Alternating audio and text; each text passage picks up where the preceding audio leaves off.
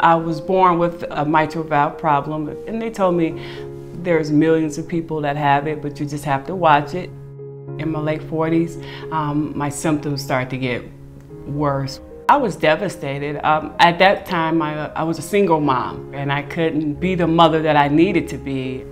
One thing that I can say about Ascension, from the time that I walked in, they treated me like I was VIP. Within 90 days, I was a different person. I could chase my daughter around. One of the staff members at the hospital, when they discharged me from the hospital, said, "Sherry, they stopped your heart through surgery.